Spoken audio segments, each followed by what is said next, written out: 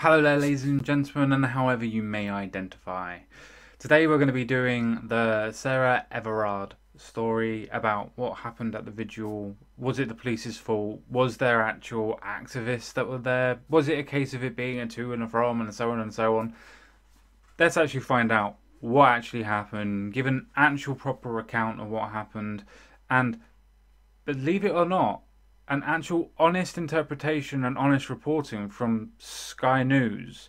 So, without further ado, ladies and gentlemen, and again, however you may identify, let's get into this tragic story that seems to be hijacked by every single political activist out there at the minute that's trying to push their own form of narrative, rather than actually the issues. Let's get into it, shall we?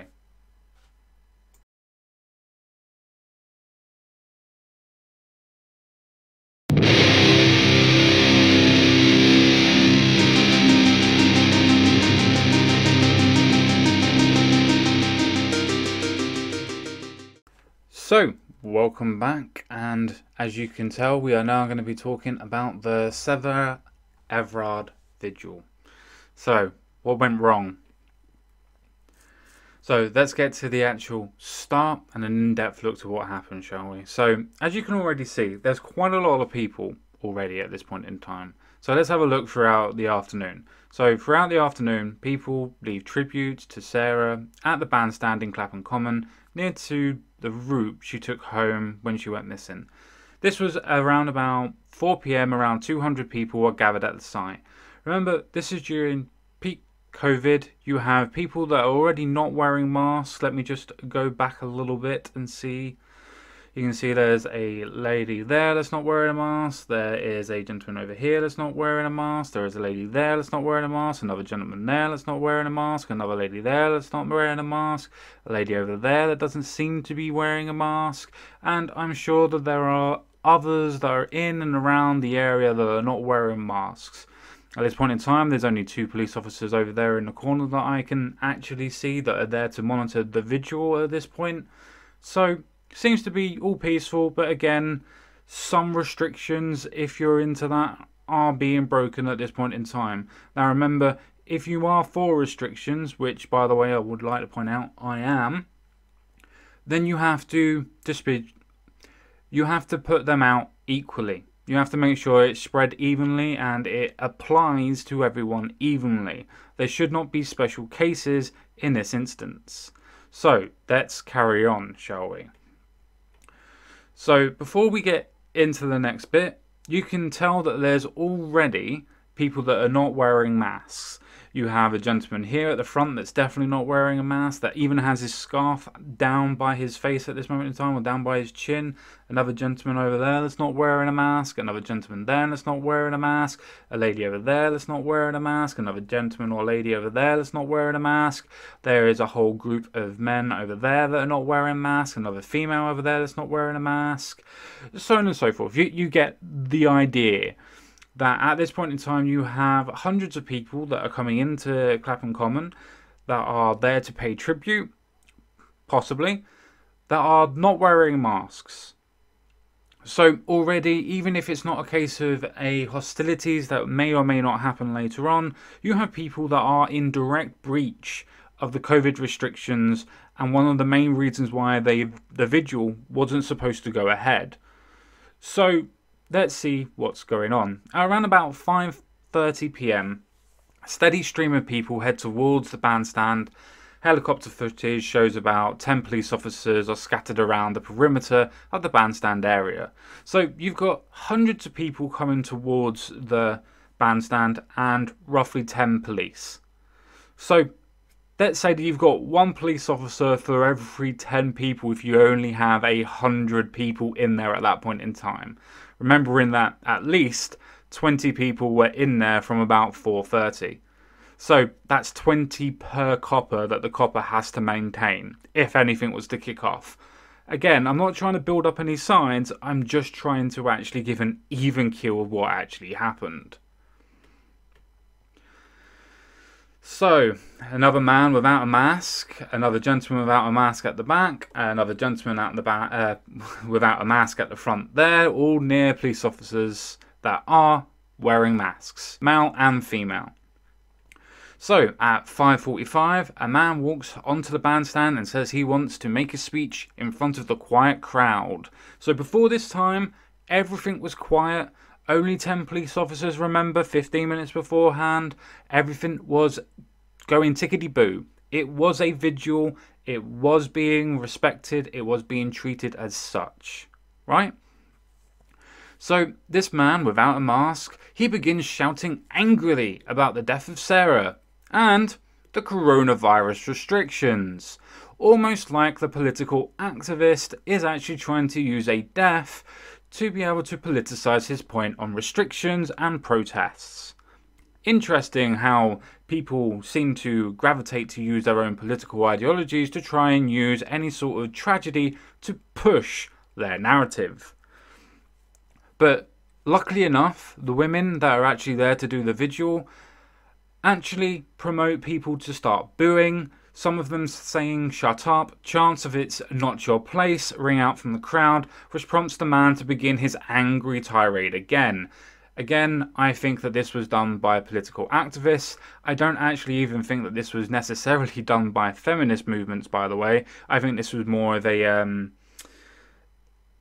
should we say, a ploy by people that are angry about coronavirus restrictions to be able to take their frustrations out and gather in the street and take their frustrations out on the police. I think that this was hijacked by people that are more angry at coronavirus restrictions than Sarah Everard's death. And I think that's absolutely disgusting, to be honest with you. So let's carry on. Now, as you can see, the amount of people that are there at this minute in time. Some wearing masks, some not wearing masks. Luckily enough, most of them seem to be wearing masks at that time, but these are amounts of people that are gathered together. I would say that there's at least 400 or 500 people that are gathered there, and I would estimate that as a downgrade. And they're all standing shoulder to shoulder. They're all doing what they want to do, which is pay tribute to Sarah Everard, and I completely understand that. But remember that the restrictions are into place, and that needs to be put into consideration about how the police would actually deal with this. So, let's actually read on, shall we? So, at 6 p.m, a moment of silence is held in memory of Sarah. The crowd has grown to more than 500 people, and the police presence is increasing too. Remember before, at this point in time, if there was still only 10 police officers, and there was only 500 people, that means that those police officers would have to contend with 50 people per police officer if that was still only 10 officers. Just so the maths works out there. So now we have more people. Again, she's not wearing a mask, as you can quite rightly see. There's another lass at the front that's not wearing a mask and standing shoulder to shoulder again. So the restrictions are not being upheld. People are shoulder to shoulder rather than doing a social distancing. Now, I understand that people wanted to pay their tributes and go to the vigil, which is absolutely fine. But again, I think this is where it comes to being hijacked by political activists. And this time I do think that this was more to do with the feminist activists in this instance than what it was to do with the right-wing activists or the anti-coronavirus restrictions activists, should we say. So let's carry on. I've given my pre's up, so let's carry on.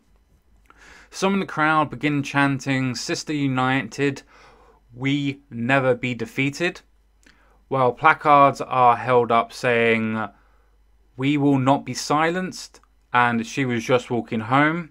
A few minutes later, local councillor on stage urges people to be leaving. Few respond. So already there's a trend here. That one, the messaging seems to be at the place of Americanized language. She was just walking home, as we were seeing with Black Lives Matter and so on and so forth, about how they were saying that they would just be walking home or they were just sleeping, using that sort of terminology to be able to moralize what was going on. And then as well, you also have the point of a local councillor that is starting to urge people to go home at this point in time, or at least to start to disperse. Because unfortunately the COVID restrictions are in place, and you have almost 500 people that are actually counted at this point in time, or as stated by Sky News, well over 500 people. Again, whether or not you believe in the restrictions, again I do, it is a case of if you are going to apply the restrictions, you need to apply them evenly and respectfully to everybody. And that's regardless of what you think is a just cause and isn't a just cause. Because anybody could have the idea of what is just to them. You have to apply it evenly while we're under a pandemic. So let's continue. So as you can see, this is highlighted where police officers are. You have a couple up there in the top. You have 2 over there, another 2 over there, another 1 there, 4 there, 2 there, 1, 2, 1, 2. So you don't really have too many police officers to deal with the idea of, let's say, 500 people that was done before. So let's carry on and see what's going on. Area pictures show the scale of the crowds around the bandstand with the police presence highlighted, but tensions are starting to grow as it gets dark because now the activists are now taking place. There's over 500 people that are in this place at the minute. There are probably only around about 20, maybe 30 at a push if you wanted to try and say that there was more going, but probably 20 police officers that are there to deal with these 500 people. Again, that means 1 copper for every 25 people if the math works out properly. Not particularly a great way of being able to usher people in and make sure that people were safe, but I think that's one of the reasons why it was unfortunately blown out of control and why the police may have acted in the way that they did. Again, that's not a justification either. I do think that they overreacted, but I do want to point out the fact of there is only 1 officer per 25 people, and there was a massive group of people, and they have started to be asked to go home and disperse at this point. Just to reiterate that. So at 6:27 p.m, a group of people on the bandstand who are leading chants from the crowd are asked to leave by police liaison officers. So people that are, let's be honest and say, agitators, or as the old right used to say, the provocateurs of this movement or this protest that's now starting to erupt, or this crowd, seems to have been asked to leave because they were starting to rile people up. So I can't really say that that's a bad thing. I think that that was a good technique to be able to try and ask the people that are starting to cause a bit more noise in the crowd to be asked to leave, or to remove them, to stop them from being agitators and provocateurs. So I think that's a good thing from the police. So the officers say that COVID-19 restrictions are being broken. Remember, 500 people at least from 5:30 by Sky News' own count, well over 500 they said, that are standing shoulder to shoulder. Now you could argue that it's for a good cause, but if you're going to have the restrictions put into place, then it needs to be put into place evenly. Now, at this point in time, I do not actually think that the police had a problem too much, if I'm going to put my own opinion onto it. The amount of people that are actually there. I think it more comes to a point of the police are trying to say, look, it's now coming up to 6:30. There's quite a lot of you. It's time to go, so to speak. And personally, I think that they had every right to do that. But let's carry on reading. Unfortunately, their requests go unheard, and the police continue to try to talk to the group at the front of the bandstand. So the police at this point in time at 6:30-ish are still trying to talk to the protesters at this point, in my opinion, and trying to get them to disperse, go home, or at least adhere to the actual restrictions they put into place. Remember, the main reason why this vigil and protest was actually request denied by the police was because of fears of something like this actually happening.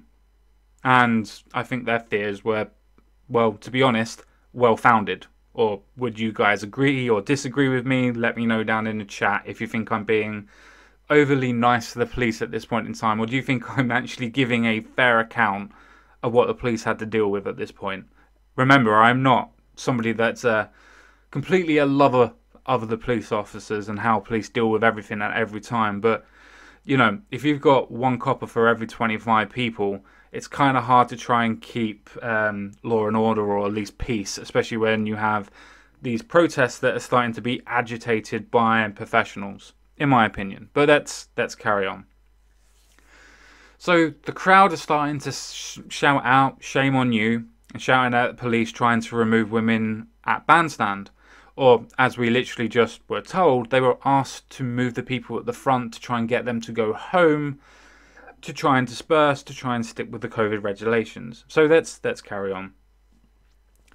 At 6:33, the police presence visibly grows because people were not actually listening to the police and them asking them to disperse and start to go home.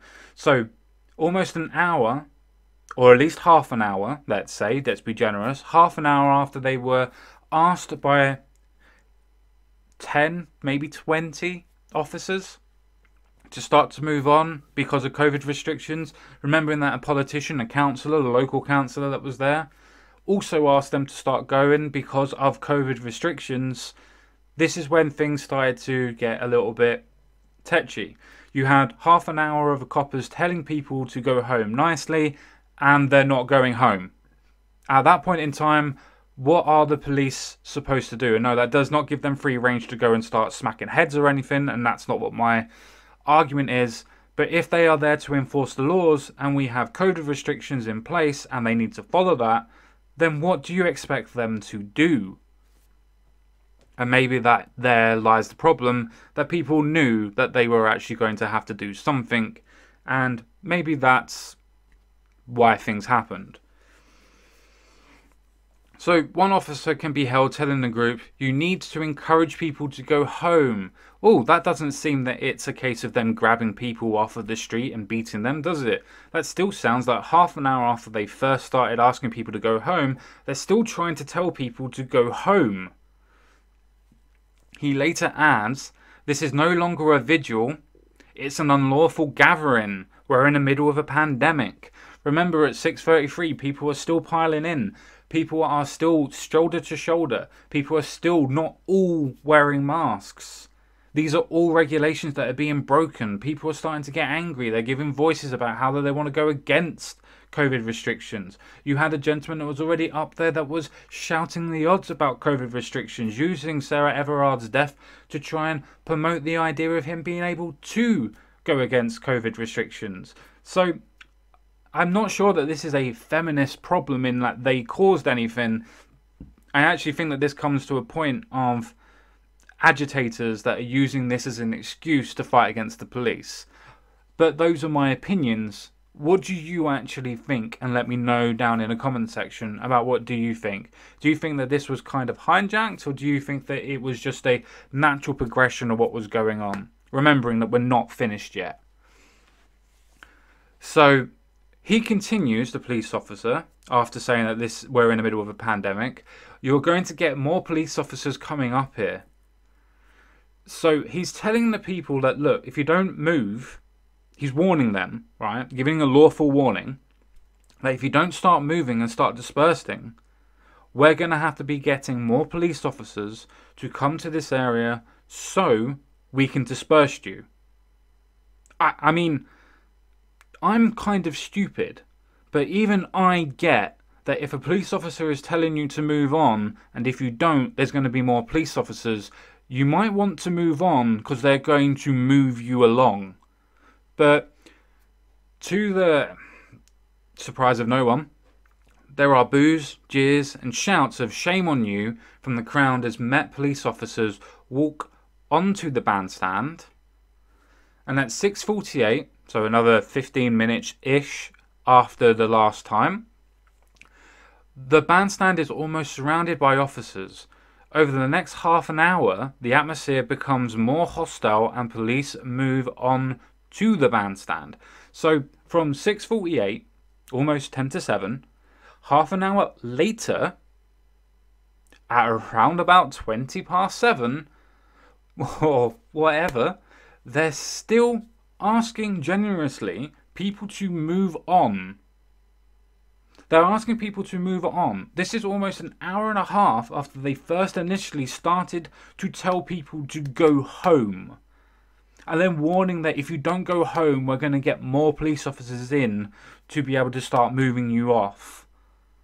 I mean, again, I'm not stupid, ladies and gentlemen, or maybe I am, but even I can work out the fact of, if the police are telling you to move on, and they're saying, look, if you don't move on, we're going to get more of us to move you along. Again, I know this is a reiteration, but you might want to move along. You've been warned. So it is utterly maddening scenes. The police appear to be dispersing the vigil at Clapham Common. Chants of "let her speak" in the crowd and "who do you protect, who do you serve" are being chanted in the scenes at around about 6:49. So remember, at least, or almost, should I say, 2 hours after they first started to say to people, go home, you are breaching COVID restrictions. So it wasn't a case that you weren't allowed to do the vigil. It was a case of how many people were in the place that are now using this as a protest, to protest the police, to protest feminist rights and female rights, and good on them, so they should do, and other people that are protesting against the COVID restrictions. Now, whatever you believe on that one, it's a case of they were protesting at that point. It is no longer a vigil. You can argue that, oh, well, it was a vigil. Yeah, it was. But up until they start throwing placards and start throwing signs and signals at the police officers and chanting at the police officers, kind of becomes a protest, doesn't it? So when people say that they dispersed a vigil, I would like to say that no, they didn't. They were actually dispersing a protest that was illegally formed, especially under the COVID restrictions. But, hey, let's continue. So at 7:08... Patsy Stevenson, who is on the bandstand, addresses the crowd and tells the police to go home. So an hour and a half, right, or just over an hour and a half, the police are telling people to go home, and if you don't go home, we're going to get more police. Half an hour later, at 6:30-ish, they start telling people, we're going to get more police, you need to start going home. At 7:08, they are now saying to the police, no, we're staying here, you go home. I mean, at this point, that's a sit-in, that's a protest, it's not a vigil.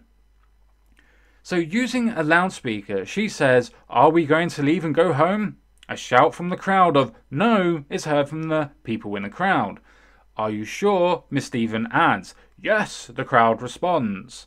So Miss Stephen then says, then the police should go home. I'm done with being bullied by police. Interesting that, isn't it? That the vigil that is supposed to be for Sarah Everard's memory is now being tarnished to say that we're going to go against the police. The police that have been there all day, that have only had a presence of 10 officers for most of the day, that have been respectful to people, that have let people lay wreaths, let people lay flowers, so on and so forth. But as soon as people have been told that you're starting to breach COVID restrictions by having almost over 500 people shoulder to shoulder, not all wearing masks, people wonder why the police are starting to go, it's time to go home or dispersed. Especially when you actually have it changing, the atmosphere changing to becoming a full-blown protest. And the protest is against the police and internal restrictions, I suppose. But mostly against the police. We're no longer going to get bullied by the police, she says. So, 7:20. A woman is seen being shoved forcefully in the back by 2 officers after being lifted from her knees. So, she's sitting down, being asked to leave, I presume, and she's not moving, so they lift her up and push her back to try and push her back, so on and so forth.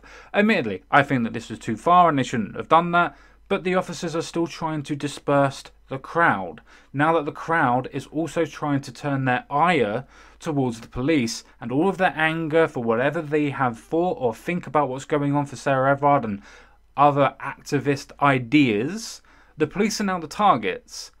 Remember, there's not that many police there either to try and actually defend themselves at this point either. So the woman also says that she's trying to retrieve her glasses. So again, I don't agree with what the police were doing here, but you have to understand the context is what's going on. It's not that the police were just removing her. People were shouting at the police. People were telling them to go home. There's anger. There's vitriol going towards the police. Their whole anger is being pushed towards the police at this point in time. It wasn't a quiet time, so to speak. It wasn't a let's pay our respects to Sarah Everard. At that point, it was a we're going to moan and shout at the police, which, again, they have every right to do when we're not in a pandemic. But let's carry on.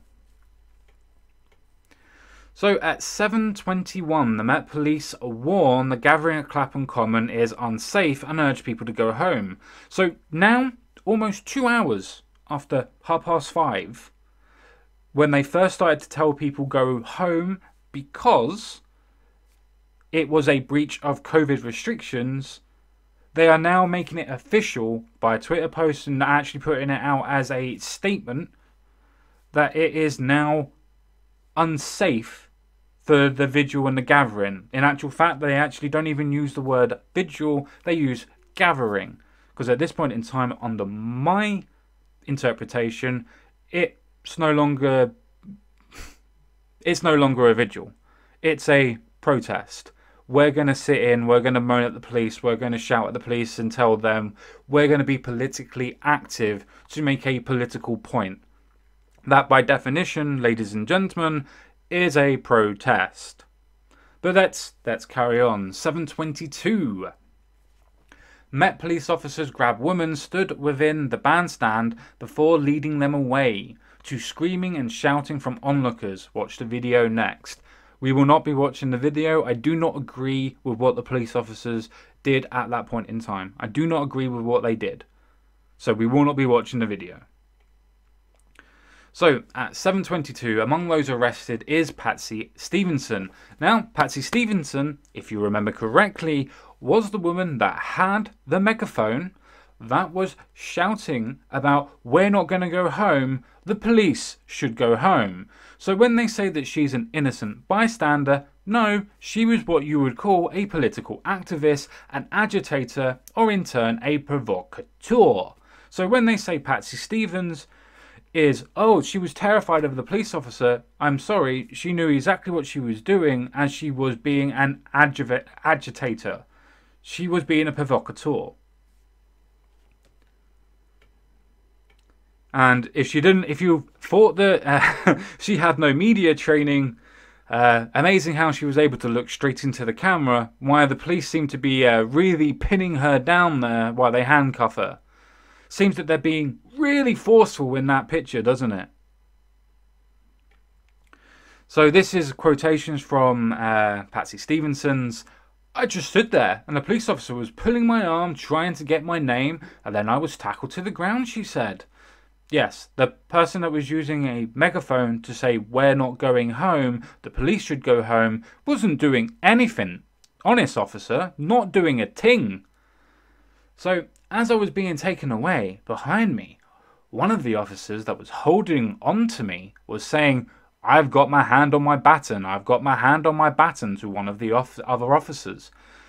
Now, very interesting, they're walking her away in a place that is very angry, that people are shouting, throwing stuff at the police, and yet she thinks that she's the one that they're going to use the baton on. Interesting turn of internalizations there, isn't it? So let's carry on, shall we? Again, they seem to really be dragging her away and pinning her down there, don't they? It still seems that she's looking at cameras and shouting the odds, so to speak. But let's carry on. I thought this was terrifying because we're about to walk into a crowd of people and I don't know whether the crowd are going to go against what's going on and me be arrested. I mean, you aggravated the crowd and you wondered why they arrested you, and you wondered why the crowd may or may not be agitated to attack the police. I mean, again, I'm a little bit stupid, but I think I can see a logical train actually happening here. But let's carry on. So at 7:37, chants of all cops are the B word, if you wanted to say that, all directed towards officers on the bandstand. So again, this has now turned into a massive protest. This is no longer a vigil. We have slogans being chanted. Have ACABs. So it's interesting, isn't it, how all the political terminology that have come from America is now being used in England. Very interesting that, isn't it? How rhetoric seems to transcend the Atlantic. But let's carry on. A woman confronts one officer and says, "You are the problem." Yes, them being peaceful all day and only allowing 10 officers all day for an actual peaceful vigil is them that is the problem. And then, after almost 2 hours of actually trying to get people to go home from round about 5 o'clock to about 6, let's say 2 hours and a half if you want to, is a case of them now, they're the problem. After they've been trying to tell people, look, this is a case of breaching COVID restrictions, apparently the police are the problem. Now, don't get me wrong, the police are not the best in the world, and I don't think that they handled this situation the best that they could. But let's kind of put things into context here. There wasn't a large number of police to begin with. They had to call in reinforcements, so to speak, because there was massive amounts of people, remembering over 500 people, shoulder to shoulder, not all wearing masks, screaming and shouting at the police for them to go home because they're going to stay there. Without the fact of them even talking about COVID restrictions, without the fact of them being shown how they were fighting and throwing stuff against the police. And again, this isn't a case of me trying to bootlick for the police. I don't like the way that the police treated the protesters. But you have to remember the context in which this was done. So, a large group of officers walk through the crowd. Boos are heard and someone shouts, "F you," while a voice believed to be an officer says, "Stay in formation." 2 people are arrested and taken towards the police vans. Now, I will play this video, not because I actually want to be on the police's side, but I want to show how I think that the political activists, the provocateurs, were the ones that hijacked the actual vigil. I think that this was and is hijacked, so I will quickly play this video for you.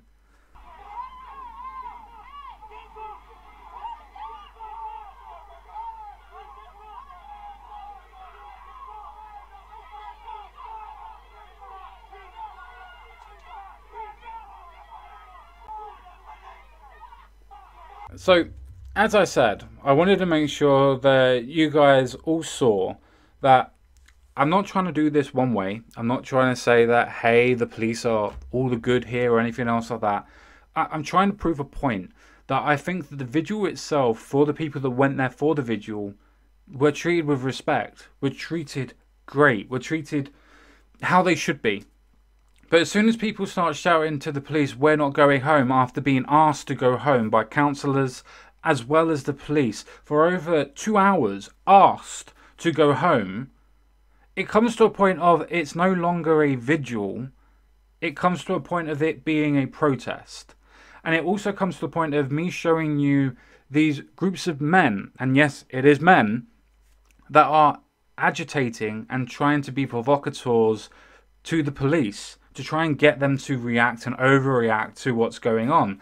Again, showing people are pushing, pulling the police, throwing stuff at them, calling them names, so on and so forth. Again, it's not to say that the police were right in how they reacted. I don't think there is, and I'm not trying to protect the police on that side.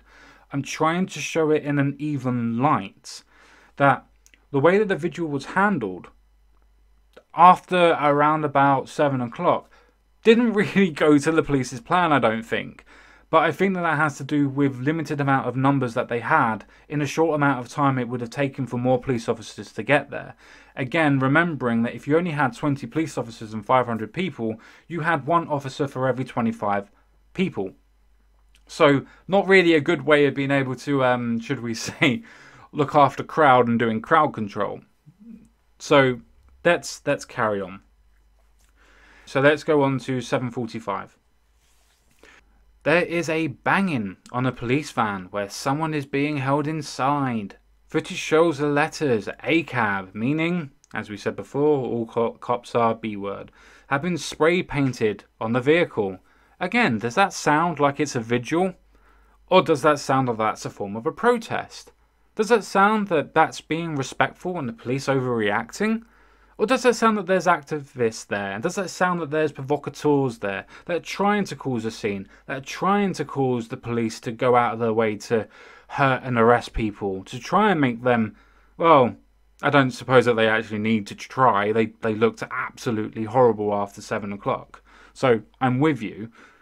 It's just interesting how people are saying this is just a vigil, but yet you have all the signs of protests and attacks on the police.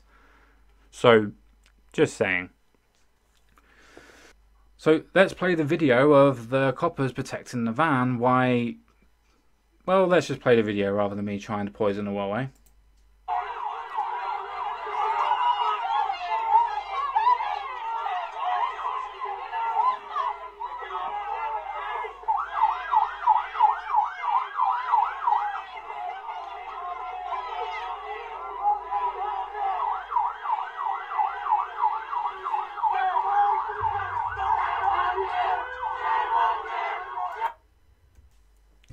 So, on that, you had people that were blocking the way of the van, and the police were pushing people out of the way so the police could take somebody away.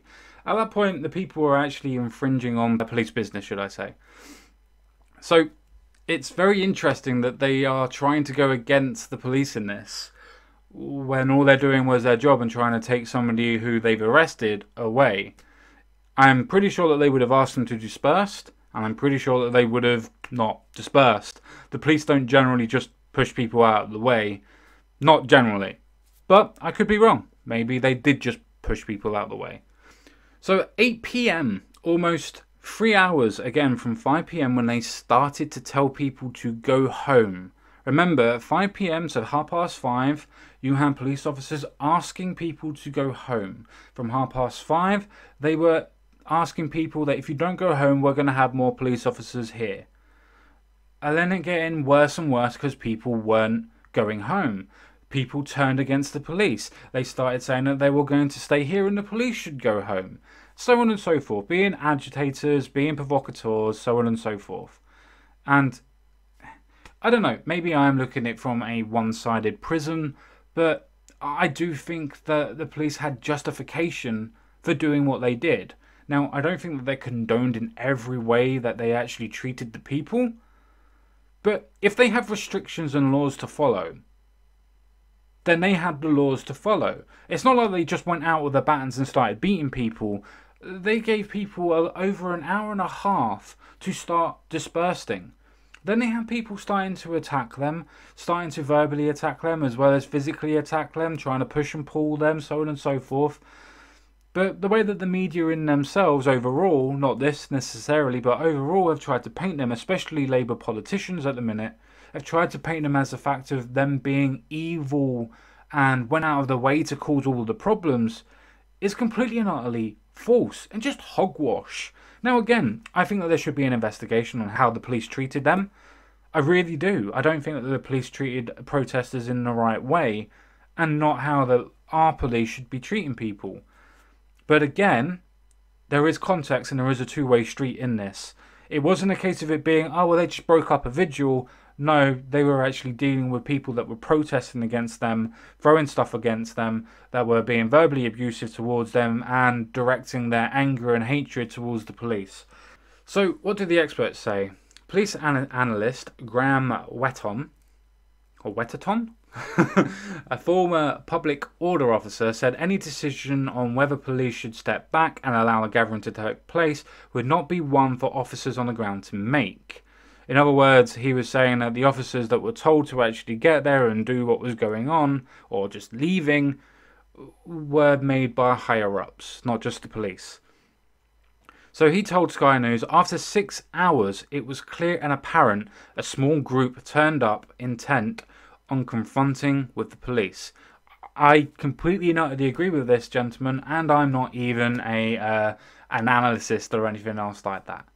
I do think that the whole vigil was completely and utterly hoodwinked, hijacked by these group of agitators that were trying to, again, hijack it for their own political points and own political point scorings, trying to go against the police, trying to go against the coronavirus, trying to go against the restrictions, and so on and so forth. I don't think that this necessarily was all to do with Sarah Everard and all of the instances that go with it. I do think that there are issues that are with it, and we definitely need to address most of the issues that unfortunately affect women at a higher rate than it does men. I really do mean that. We need conversations and we need to talk about that. This video is not about that. So I do think that it had come to a point where people were using this as an opportunity to get themselves onto the news and be able to push their own political narratives. For instance, Stevenson taking a big old megaphone and shouting out, "We're not going home, the police should go home," and so on and so forth, and then somehow winding up as the poster child for the protest, kind of doesn't seem coincidental, as well as all the men that are turning up talking about coronavirus and then having attacks against the police. That doesn't seem coincidental or a normal occurrence, so to speak. I mean, he goes on to talk about, "I can almost picture the decision in the control room by the commanders of the event. It's now moved from being a vigil to being an assembly with people giving speeches. Where the Met may have got it wrong on Saturday, they didn't communicate that on social media through the media to the public." I completely and utterly agree. I think that the media themselves have hijacked the idea of it being a vigil, not understanding that what's happened is it turned from being a vigil into a protest and being anger and heartfelt towards the police. And I think that's where the disconnect goes on. Most people don't have a problem with the vigil. In fact, even 10 officers were only there for the vigil for all of the day. But as soon as people started turning up in their numbers and in their droves, and as soon as it all started changing, the police changed tack. It's almost like they reacted to a situation rather than them actually being the catalyst for the situation. But those are just my opinions, and I'm just some random guy on the internet. Let me know what you think. Let me know what you feel in the comment section down below. I am the Common Sense Guy. Thank you very much for taking the time to watch this video and listen to me. I appreciate it. Take care. See you all again real soon. Bye-bye for now.